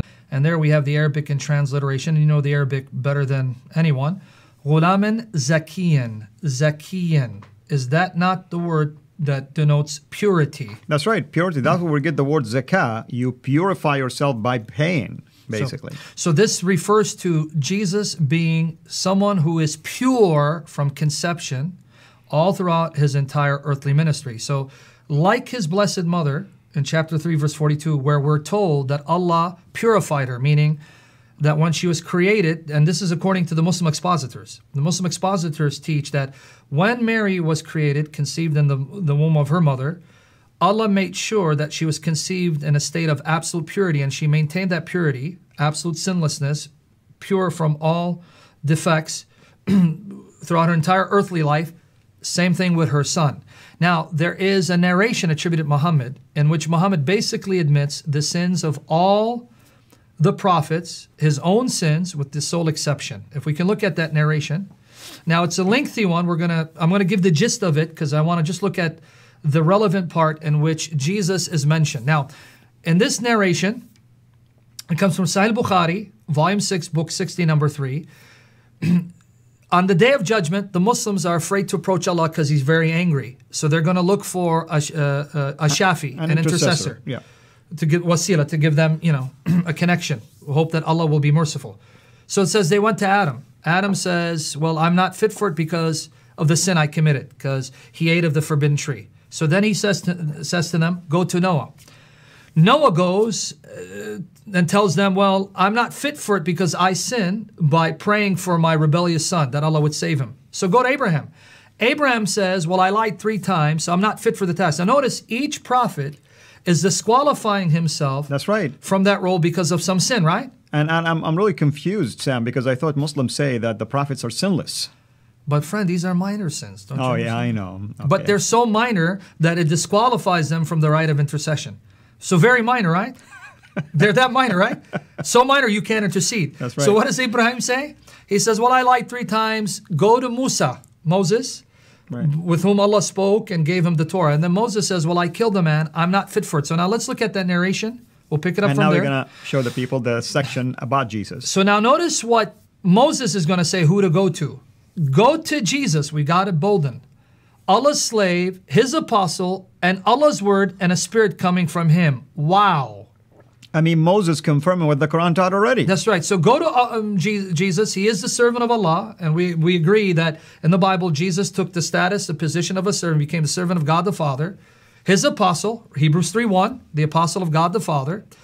Allah's word, said of no one else but him, and a spirit coming from him, said of no one but him. So now notice here, Jesus is identified as the word and spirit of Allah, from Allah. But now watch this. Jesus will say, I am not fit for this undertaking. Go to Muhammad, the slave of Allah, whose past and future sins were forgiven by Allah. Now notice, other forms of the narration say that Jesus didn't mention any sins. Did you catch it? Of all the prophets, they're all disqualified because of some sin. Here, Jesus mentions no sin because he's sinless, but he's still not qualified to intercede. But notice what is said of Muhammad. He supposes he's going to defer them to Muhammad, whose past and future sins were forgiven by Allah. So in this list, It's an amazing- everyone sins, especially Muhammad, with the exception of Jesus. It's an amazing thing. By the way, I'm starting to think Moses might be another person, of Allah, because he's the one who instituted the 5 prayers, Yeah, and now he's exactly. the one who prophesies the 4:171 in the Quran. Yeah, you're right. In fact, Moses was more merciful than Allah, in that Allah wanted 50 prayers, and Moses actually convinced Muhammad, man, 50 is too much. My community could only pray 3 times. Yeah. So again, he was more merciful than the most merciful. So, More on that to come. yeah, in our series of Tawheed Dilemma. But I want everyone to catch it. Jesus is the only one who mentions no sins. So you'd think he alone is qualified. But again, Muhammad has to make himself more than he is. So even though Muhammad is a sinner who needs forgiveness, he's the one who's going to intercede. But catch it. Jesus is sinless. All the prophets have sins that they're afraid to confront Allah with, because they're afraid that their sins will disqualify them from interceding before the people. Now, I want you to read that citation that comes from Tabari about all the children of Adam have sins with the exception of who? If we can put it on the screen, you'll see. Very good. And I just want to say that this is basically a tradition by Qatada, and, Yes. and that's what we're going to show people right now on the screen. You're going to see Qatada was reported by Al-Tabari. And who's Tabari, so they know? Tabari is one of the most renowned Islamic scholars of tafsir commentaries. So he's and no he Joe wrote Schmo. also history. He's a historian. Tariq al-Tabari. But so Yeah. he's no Joe Schmo. He is That's one right. of the greatest scholars That's of the right. Quran. Notice what he says. Guys, I want everyone to pay attention. Jesus and his mother, citing Qatada, did not commit any of the sins which the rest of the children of Adam commit. Now, can I ask That you a includes Muhammad. question? That's what I was going to say. Is Muhammad a son of Adam? Absolutely. So all the sons of Adam, Muhammad especially, committed sins. How dare Qatada say that? But 2 exceptions again. But are you noticing it's not just Jesus, it's Jesus and his blessed mother? That's right. The blessed mother of our Lord and her son, they're sinless. Now, here's the problem. Let me clarify. The Bible never talks about the sinlessness of Mary. I But just wanna be Muhammad clear. did. Exactly. The Quran does. Islamic tradition does, right? That's right. So now, Jesus and Mary are absolutely pure and sinless. The only 2 descendants of Adam. Muhammad, everyone was a sinner. Now, even the prophets sinned, but Muhammad is not a true prophet. He's a false prophet. But with that said, can you do me a favor and read for us? We're not going to have it on the screen, but go to chapter 16, verse 61 of the Quran. Again, I want to make sure we get this point. Jesus and his beloved mother, sinless. The only ones who are sinless. All the human descendants of Adam, Adam himself, sinned. That's right. Read 16, verse 61 for us. 1661 says the following: If Allah were to take mankind to task for their wrongdoing, for their sin, basically, He wouldn't leave hereon a living creature, Not a just living humans. being, correct? Living creature, right? But He reprieved them to an appointment term, and when their term comes, they cannot put it off an hour, nor yet advance it. Now let me bring out the implication of this. If Allah were to punish people for their wrongdoing, He'd wipe out every creature.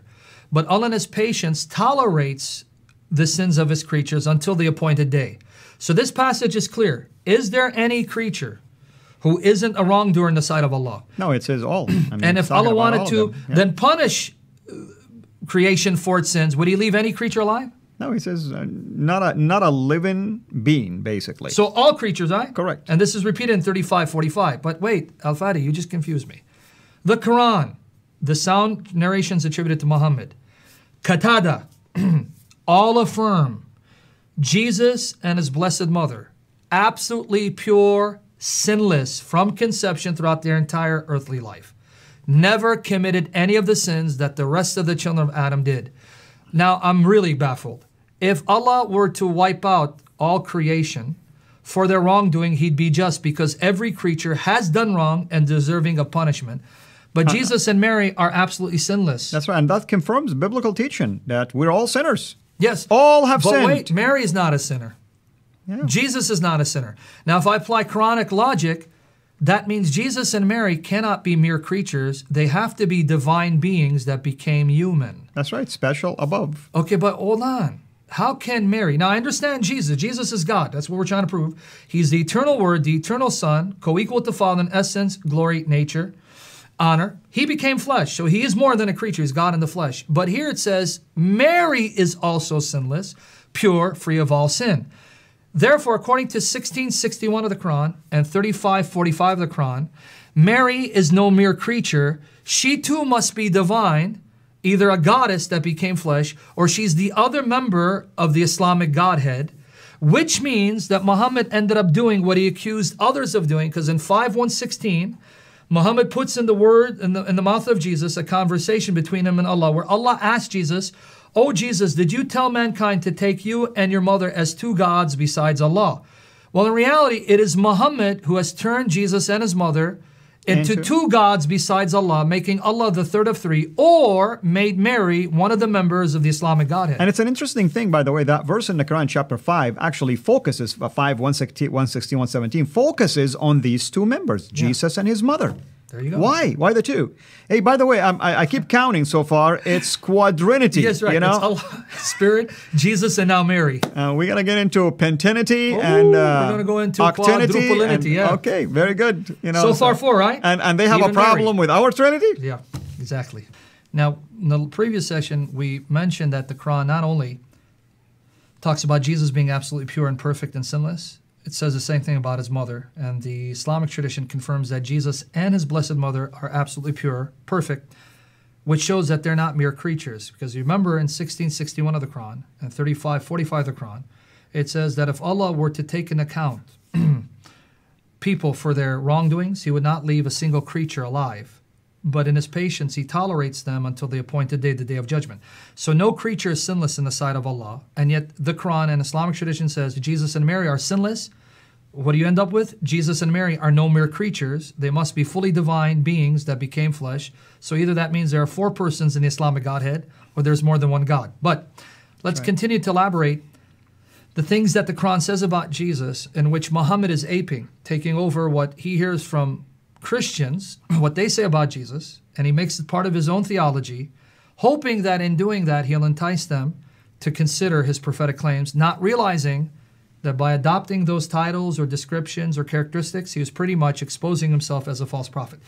Take, for instance, the Quran calling Jesus El-Masih 11 times. 11 times in the Quran, Jesus is called El-Masih. We'll look at just one of those 11 instances in chapter 3, verse 45 of the Quran. Which people can see right now in front of them. So notice what, it's the angel supposedly speaking to Mary, and they say, and remember when the angel said, "O Mary, lo, Allah giveth thee glad tidings of a word from him, whose name is the Messiah, Jesus, son of Mary." Now, we've already looked at this in previous sessions. And here is the title. Messiah. Right. But remember, we highlighted the fact that the word for word in Arabic is kalimat. Kalimat minhu. Kalimat is feminine. But notice that the word is a masculine subject. It's a person. It's a male person, because it says ismuhu, whose name, his name is the Messiah, Jesus, son of Mary. And I just want to emphasize one thing, brother, here, that he's called glad tidings, good news. And just a side note, Muhammad's birth wasn't announced in the Quran, nor that it was mentioned as good news. Nor, but we know then that's going to segue into the Old Testament prophesying the birth of the Messiah. Now, although the Quran calls Jesus Al-Masih 11 times, it doesn't tell us what the title means. Nowhere in the Quran will you find a definition of the title Messiah. Therefore, if you're in doubt as the Quran tells you, chapter 10, verse 94 of the Quran, Surah Al-Yunus 94, it says, if you are in doubt concerning That's right. the revelations we've sent down to you, ask the people who've been reading the book before you. That's So right. if Chapter you have 10, verse 94. if you have doubt about something in the Quran pertaining to previous history, previous dispensations, previous scriptures, like in chapter 17, verse 101 and 1643, it says, in the case of Israelite history, ask the Israelites. In the case of the Jews and Christians, in 1643 it says, ask the Ahl al-Dhikr, the people who've been reading the Dhikr before Muhammad. So here the Quran says, Jesus Messiah, doesn't tell us what it means. So now they need to ask us. Why is Jesus called the Messiah? What's the significance of Jesus being the Messiah? Well, when we go to the scriptures, God's true word, the Holy Bible, we see that the prophets, centuries before the birth of our Lord and Savior Jesus Christ, announced the coming of the Messiah. And this messianic figure is not a mere man. He is a human being, a physical descendant of David, because the promise of Messiah was given to David and his line. But he's more than that. He's God in the flesh. And let's prove it. I'm going to be reading passages from the scriptures. I'm going to go to Isaiah 9, 6 to 7, which is clearly... I'm going to write it down for people. Isaiah 9. 6 to 7. Clearly a messianic prophecy, right? For unto us a child is born. Notice the language. Unto us a son is given. And by the way, in Isaiah 9, 1 and 2, it says this is going to take place around Galilee of the nations, Galilee of the Gentiles, by the way of the sea, by the Jordan, the Sea of Jordan. A great light has dawned to those who are in darkness. Where? Galilee of the Gentiles. Don't forget, Galilee. Amen. And if we can show the slide, by the way, that I had last, I'm writing down these references right there. Yes, Isaiah 9, 6 to 7, All right. with 1 and 2. Now, for unto us a child is born, unto us a son is given, and the government shall be upon his shoulder, and his name shall be called Wonderful Counselor. This child born, his name is Wonderful Counselor, the Mighty God, Mighty God, El exactly. Gibor. That's right. The everlasting Father, the Father of eternity, the Prince of Peace, and of the increase of his government and peace there shall be no end. So his government never ends. Upon the throne of David, that's why it's messianic. It's a promise that this child will sit on David's throne. And upon his kingdom, to order it and to establish it with judgment and with justice from henceforth, even forever. So this child will reign on David's throne forever as the mighty God. Now, what's interesting about this, El Gibor is used of Jehovah in the next chapter of Isaiah. That's right. Isaiah chapter 10, verses 20 to 21 of Isaiah. That's it right. says that a remnant shall return unto the mighty God, El Gibor. So Jehovah is the mighty God. This child born is the mighty God, a child born to rule on David's throne forever. So he's an eternal king. You know why that's astonishing? The Hebrew words, a child is born, is Yalid Yulad. That's right. Yalid Yulad. In Arabic, lam yalid wa lam yulad. You know where I'm going with this.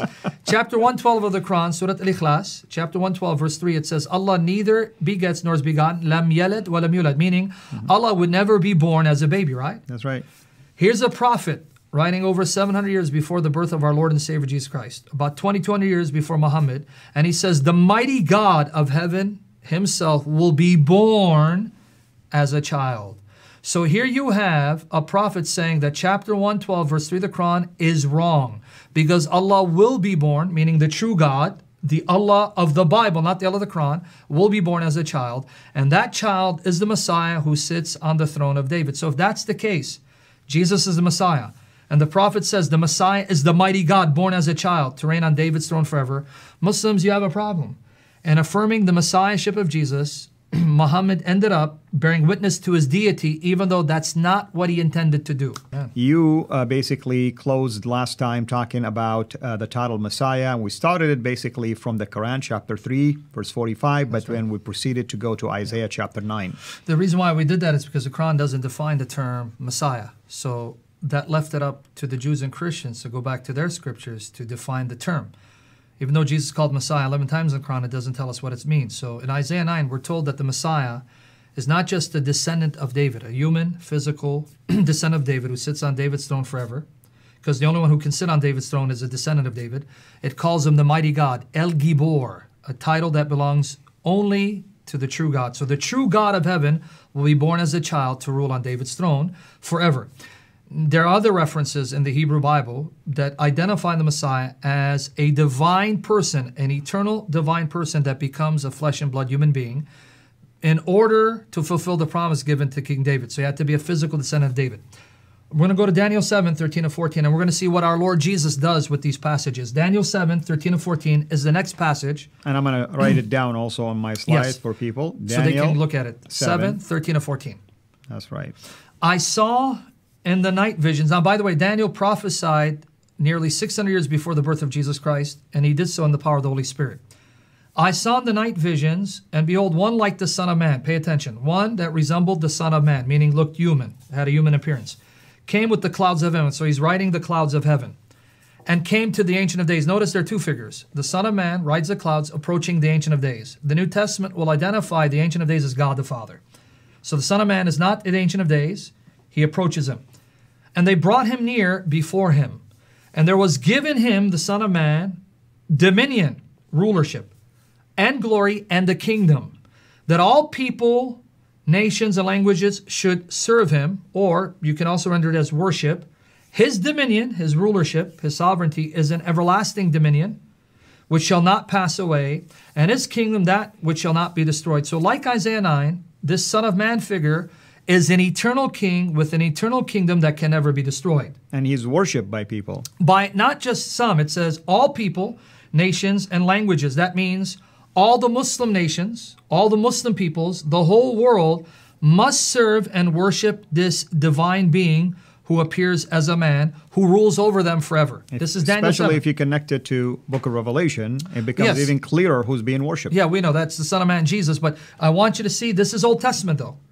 I don't want the Muslims saying, well, that's your New Testament scriptures. It's corrupted. It disagrees with the Old Testament. These are Old Testament prophets. But wait, I thought the Son of Man means that Jesus is just a human. Well, it is true. It means he's human, but it means he's more than human. He's God appearing in human flesh. That's right. That's what Daniel says. That's why it says one like the Son of Man, meaning although he's human, he's more than that. He's an eternal king who is fully divine, who is worthy of all worship because he rules forever. That's right. In order for him to rule forever, that means he lives forever. So like Isaiah 9, this being is fully divine. The child in Isaiah 9 who is born to rule on David's throne, the mighty God, this one rides the cloud, something that only God does, is worshipped by all nations, and rules forever. Amen. Now, let's see what our Lord did with this prophecy, but I'm going to look at one more. Psalm 110, verse 1. Written about 1,000 years before our Lord Jesus' birth. Psalm 110, verse 1. This is a prophecy by King David, inspired through him by the Spirit. The Holy Spirit revealed this to him. That's right. So a Psalm of David. Yahovah, the Lord said unto my Lord, Ladoni. Yahovah, Neom Yahovah, Ladoni. Jehovah said to my Lord, sit thou at my right hand until I might make thine enemies thy footstool. Now, according to the Psalms, Jehovah sits enthroned in heaven. And I'll give the references. We won't look at it. That's right. Psalm 2, verse 4. Jehovah is enthroned in heaven. That's right. Psalm 11, verse 4. Jehovah's throne is in heaven. Psalm 103, 19. Jehovah's throne is in heaven, from which he rules over the entire earth, the kingdoms of the earth. So these three Psalms, Psalm 2, 4, Psalm 11, 4, Psalm 103, 19 says that Jehovah's throne is in heaven, and from that throne he rules over all creation, especially the earth. For David's Lord to sit at God's right hand, that means David's Lord is a co-occupant with Jehovah of the same heavenly throne. In other words, if Jehovah's on the throne in heaven and David's Lord is sitting with him at his right hand, that means David's Lord is sitting with Jehovah on the throne in heaven, but David's Lord can only sit on the throne of Jehovah if he too is Jehovah, one with Jehovah. In other words, this opens up the door to a divine plurality, a plurality of persons in the essence of Jehovah, right? That's where the word ahad actually comes in handy. That's right, exactly. Yeah. And hopefully we're going to unpack that as well. So notice what these three prophecies say. David's Lord is a divine person, a co-occupant of God's heavenly throne. The Son of Man that Daniel sees rides a cloud, something that only God does. He reigns forever and is worshipped by all nations, showing that he's truly divine. The child of Isaiah 9 who is born sits on David's throne. He's the mighty God. So three different prophecies by three different prophets, all of whom affirm that this one who sits on the throne, the Messiah, is not just a human being, flesh and blood human being born, but he's also God in the flesh, distinct from God, and reigns with God forever and ever. And not only that, brother, I mean, I'm sure you're going to probably touch on it. If we go to Psalm 110:1, our Lord used this to that's where we're going, yes.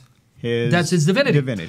That's why now I want to show you what Jesus and the New Testament writers do with these prophecies. So don't forget the Son of Man who rides the clouds, David's Lord who sits on God's right hand. And maybe we should stop right here because we want to pick it up in another session where we talk about how Jesus now unpacked all of this so that it becomes even clearer that Jesus used all of these fabulous passages that you have just referenced to reveal his divinity. Because we want our Muslim friends to see that Jesus himself did acknowledge his divinity, because this is their argument, as you know, that Jesus never said that he is God, as if he has to say, I am God, worship me. That's right. So Sam, in the last couple of sessions, you've been really unpacking the title Messiah, Yes. or the Messiah, as mentioned of Jesus in the Quran, and showing how that will be a devastating, actually, title. Annihilation. Because it elevates the status of Jesus automatically if we were to rely on the Old Testament alone, not to mention, of course, the Bible in general. Yeah. So now I want to further confirm that when the Quran says Jesus the Messiah, without explaining it, that means the Muslims have no choice but to go to the previous scriptures to find out what it means. And we said that to be the Messiah means you have to be a king from the line of David, who's God in the flesh. Let me just look at two references from the New Testament to show that even the Jews knew Messiah is a king. So he's not just a prophet. Here, Luke 23, 2-3. Luke 23, 2-3, it says, and they began to accuse him, saying, we found this fellow perverting the nation, meaning Jesus, and forbidding to give tribute to Caesar, saying that he himself is Christ a king. So to claim to be Christ is to claim to be a king. And Pilate asked Jesus, saying, art thou the king of the Jews? And he answered him and said, thou sayest this. You even say it. And this is again confirmed in John 19:12. John 19:12. And from thenceforth Pilate sought to release him, but the Jews cried out, saying, if thou let this man go, thou art not Caesar's friend. Whosoever maketh himself a king speaketh against Caesar. See, he claims to be Christ. He makes himself a king. And you know that if he's going to make himself a king, he's opposing Caesar, so you got to punish them, right? So clearly, Old, New Testaments agree. Messiah is the king. New Testament says Jesus Messiah, the Quran agrees. Therefore, the Muslims cannot escape the fact that by acknowledging Jesus as Messiah, they're acknowledging Jesus is king. But if Jesus is not on earth, as the New Testament confirms and the Quran agrees and Islamic tradition verifies, but he's with God above the heavens, then that means Jesus must be a king ruling from heaven over the earth. You can't escape that argument. But even before we go there, let me show you what the angel Gabriel said to Mary. You remember the prophecy in Isaiah 9? That's right. It says in Isaiah 9, verse 1-2, a great light will shine from Galilee of the nations, and that great light will be a child born, a son given to reign on David's throne, who's the mighty God, right? That's right. Now here's what's ironic. Muslims say that the angel Gabriel came to Muhammad. Yet the message of Gabriel about Jesus to Muhammad contradicts the message this Gabriel gave to Mary. So not only do you have in the Quran a counterfeit God, a counterfeit Jesus, a counterfeit spirit, you even have a counterfeit Gabriel. It's not the real McCoy. That's right. Because let's see what the real Gabriel said to Mary. Luke 1, 26-33. Luke 1, 26-33. Remember the language. Galilee of the nations, a great light. Great. Child born, son given, sits on the throne of David. And in the 6th month, the angel Gabriel was sent from God unto a city of Galilee, named Nazareth, to a virgin espoused to a man whose name was Joseph of the house of David. The prophecy in Isaiah 9 says he'll sit on the throne of David. And the virgin's name was Mary. And the angel came in unto her and said, hail, thou that art highly favored. The Lord is with thee. The Lord is with you. Blessed art thou, blessed are you among women. And when she saw him, she was troubled at his saying, and cast in her mind what manner of salutation this should be. And the angel said unto her, fear not, Mary, for you have found favor with God.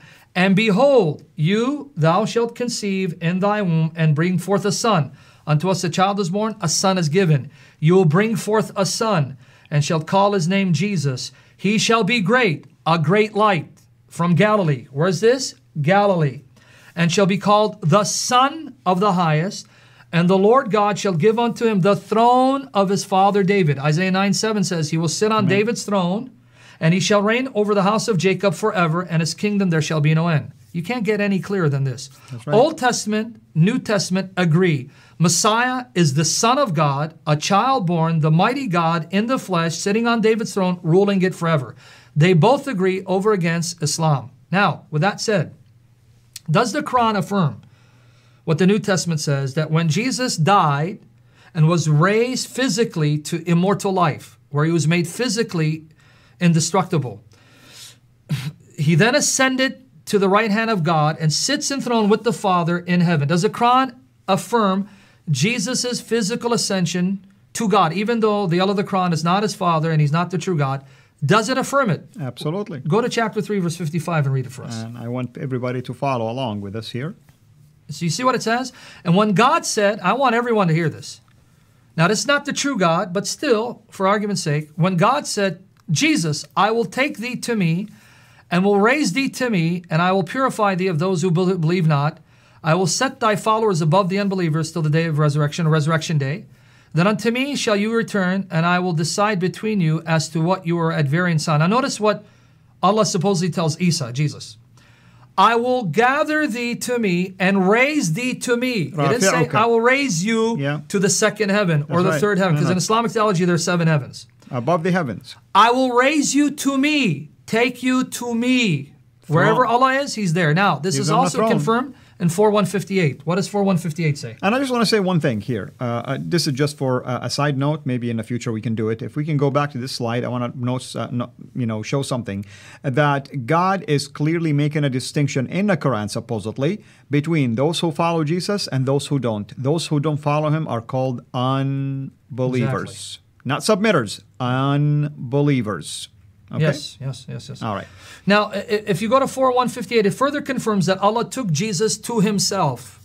And we're almost done here. Here it is. Notice, it says, God raised him, Isa, up to Him. Not to the second heaven or the third heaven, up to Him, where Allah is. God is Almighty, always. Now, the mutawatir ahadith, meaning the multiply attested narrations attributed to Muhammad, say that Allah took Jesus physically to Himself, and Jesus will return physically, which we'll talk about in a future session. So Jesus was taken physically to Allah and will return physically at the end to kill the Antichrist, Al-Masih al-Dajjal, and rule the entire earth for 40 years. And we'll talk about the second coming in a future session. But here's the problem. These 2 passages explicitly say Allah took Jesus to Himself. So I asked the Muslim, where is Allah? Now, if it's a Salafi Muslim, he'll tell me He's above the 7 heavens, above the throne. Being above the throne signifies that Allah has supreme power, sovereign authority over all creation. Now, according to Tawheed al-Rububiyyah, right. Allah alone is exalted above creation as its Lord. But wait, here it says Allah took Jesus to Himself. So if Allah is above the 7 heavens, above the throne, guess where Jesus is? He's above the heavens and above the throne. But to be in that position means that Jesus is with Allah over creation as sovereign Lord. That's the implication. Not only that, Jesus is there physically and bodily.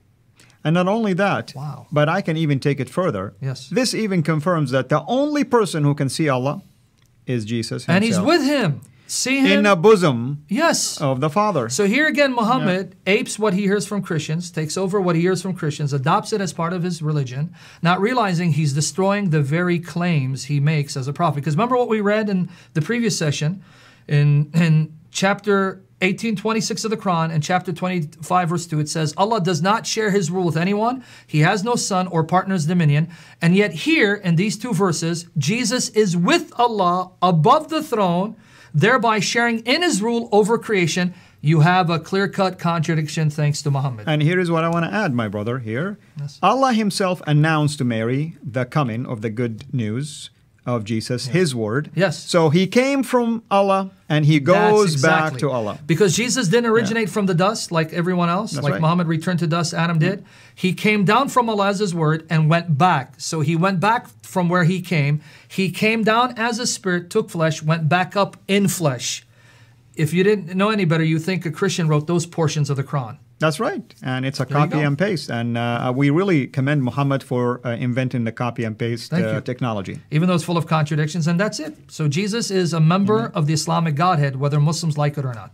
Well, brother, I mean, of course, this is the conclusion, at least, of this part of the series, Yes. but there is a lot more to to come, talk about. and we will be doing more and more of this. And by the way, pray for us. One of the things that we're appealing to you, of course, to always partner with us is to enable us to, me and Sam, to begin to do live shows on a monthly basis, at least at the beginning, hopefully through Zoom, via Facebook, and YouTube as well in other ways, so that we will be able to address your immediate questions, and you will be able to ask my brother things that are on your heart, basically, from some of his writings, and so on and so forth. So you can see why we're always honored and blessed to have our dear brother with us here, because we want to serve the Lord together, and we want to partner together, but we covet your partnership with us as well, and your prayers.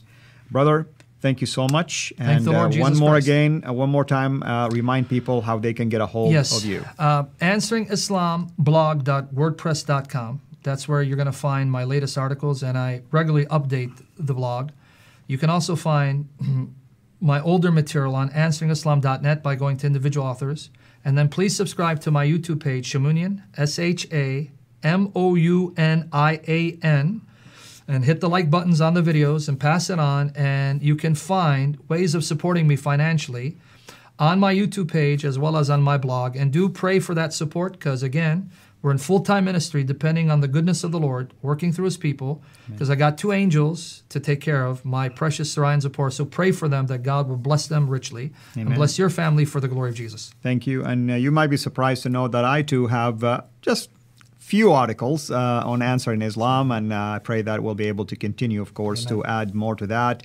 I love to do a lot of videos, because to me, I feel like, talking it out and expressing it, delivers the message a lot faster, at least from my perspective. So remember also to go to my YouTube channel, Sira International, become a subscriber, and also we encourage you to prayerfully consider to become a Patreon patron and give to our ministries, mine or Sam's, as little as $1 sometimes could be more than enough, basically, if many of you will do that.